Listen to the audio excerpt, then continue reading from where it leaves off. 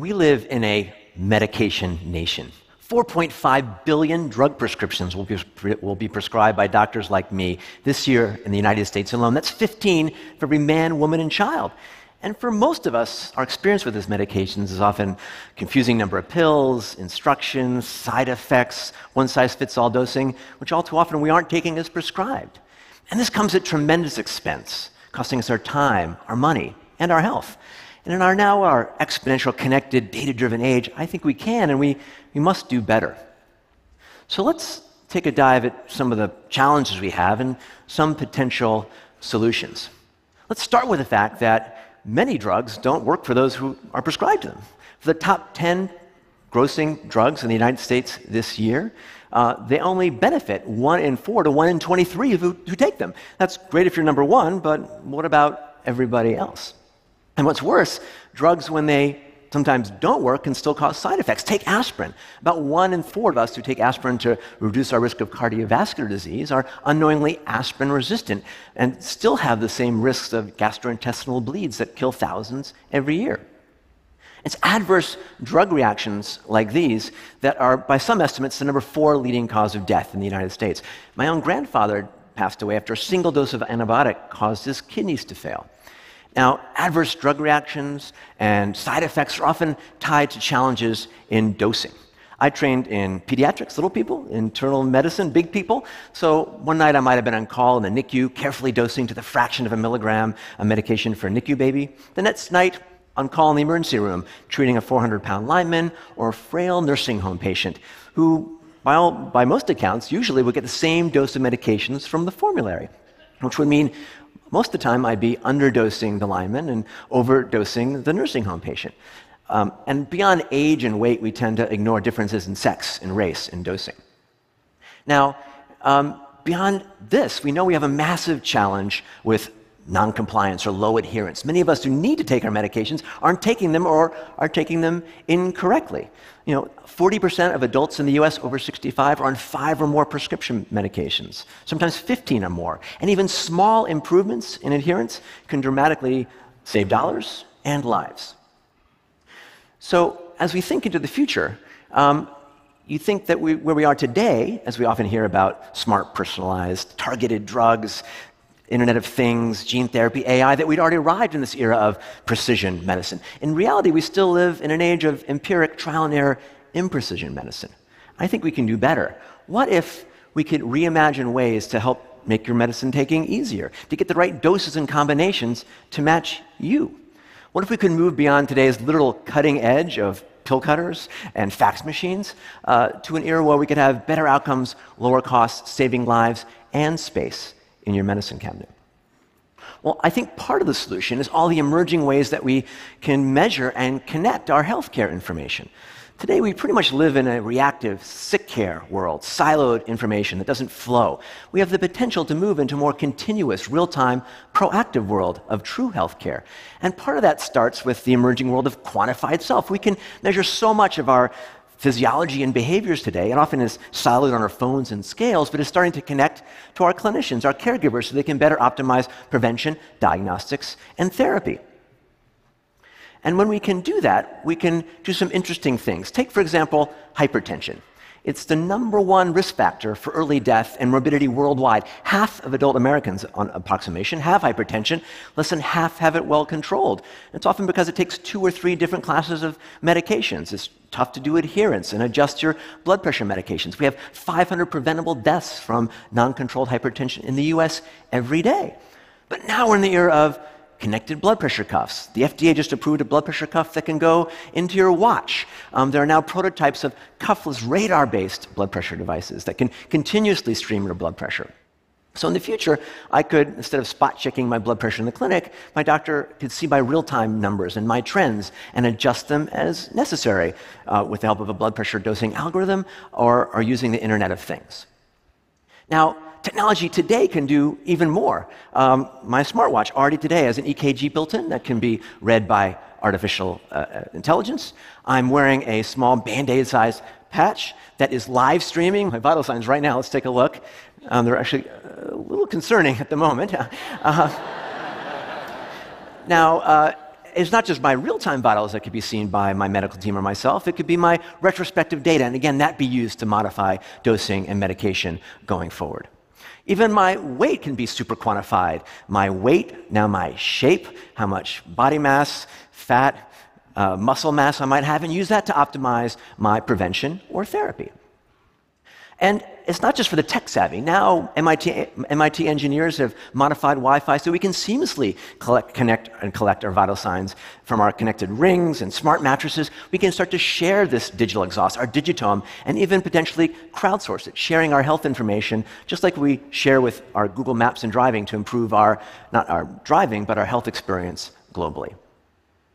So that's great. We can potentially now collect this information. What if your labs can go from the central lab to your home, to your phone, to even inside our bodies to measure drug levels or other varieties? And of course, we're in the age of genomics. I've been sequenced. It's just less than $1,000 today, and I can start to understand my pharmacogenomics, how my genes impact whether I need high dose, low dose, or maybe a different medication altogether. Let's imagine if your physician or your pharmacist had this information integrated into their workflow, augmented with artificial intelligence, AI, or I like to refer to it as IA, intelligence augmentation, to leverage that information to understand of the 18,000 or more approved drugs, which would be the right dose and combination for you. So great, now maybe we can optimize your drugs and your doses, but the problem today is we're still using this amazing technology to keep track of our drugs. And of course, these technologies have evolved. There's connected dispensers, reminder apps, smart pill bottle caps that can text or tweet you or your mother if you haven't taken your medications. PillPack was just acquired by Amazon, so soon we may have same-day delivery of our drugs delivered by drone. So all these things are possible today, but we're still taking multiple pills. What if we can make it simpler? I think one of the solutions is to make better use of the polypill. A polypill is the integration of multiple medications into a single pill. And we have these today in common over-the-counter cold and flu remedies. And there have been prevention polypill studies done, giving combinations of statins, blood pressure, aspirin, which in randomized studies have been shown to dramatically reduce risk compared to placebo. But these polypills weren't personalized. They weren't optimized to the individual. What if we could optimize your personalized polypill so it would be built for you, based on you, could adapt to you even every single day? Well, now we're in the era of 3D printing. You can print personalized braces, hearing aids, orthopedic devices. Even I've been scanned and had my genes tailored to fit to me. So this got me thinking, what if we could 3D print your personalized polypill? So instead of taking 6 medications, for example, I could integrate them into one. So it would be easier to take, improve adherence, and potentially could even integrate in supplements like vitamin D or CoQ10. So with some help, I call these IntelliMeds, and with the help of my IntelliMedicine engineering team, we built the first IntelliMedicine prototype printer. And here's how it works. Instead of full tablets, we have small micromeds, 1 or 2 milligrams each, which are sorted and selected based on the dose and combination needed for any individual. And of course, these would be doses and combinations you could already take together, FDA-approved drugs. We could change the pharmacokinetics by potentially layering on different elements to the individual micromeds. And when we hit print, you print your combination medications that might be needed by you on any individual day. And we'd start with, again, generic drugs for the most common problems. About 90% of prescribed drugs today are low-cost generics. And once we've printed the pill, we can do some fun bells and whistles. We could print the name of the patient, the date, the day of the week, a QR code. We could print different meds for tapering for a patient on a steroid taper or tapering from pain medications. So this is actually a look at our prototype IntelliMedicine printer. Let's see, unveil it here. It has about 16 different silos, each containing individual micromeds. And I can now adjust on the software individual dosings. And when I do that, the robotic arm will adjust the height of the spanshules and the micromeds that release.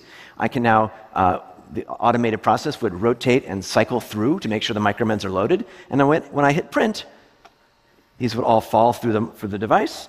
I now pull out my personalized printed polypill with the doses and medications meant for me. And we can sort of take a look, if we look back to the slides here a minute, sort of the whole process. We can see the drug silos being selected, the pills going down the different silos, and being collected in the individual capsule. Now, this is great. I can potentially print my meds based on me instead of taking 6 pills. I can now be looking at my individual dosing. My smartwatch is looking at my blood pressure. I need an adjustment in my blood pressure medicines.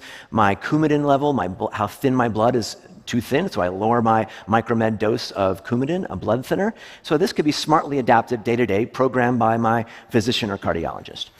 And you can imagine that larger printers, fast printers like this, could be in your corner pharmacy, in your doctor's office, in a rural clinic, but it could eventually merge and shrink to small ones that could be in your home with integrated cartridges like this that are delivered by drone, could print your personalized polypill each morning on your kitchen or your bathroom cabinet.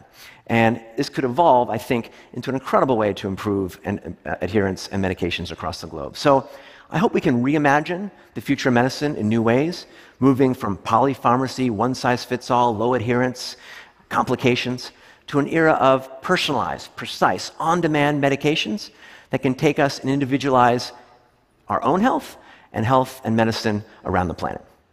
Thank you very much.